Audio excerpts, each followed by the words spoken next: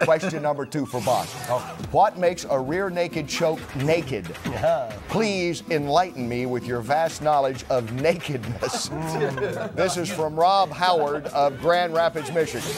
You asked the right person about nakedness, let me tell you that.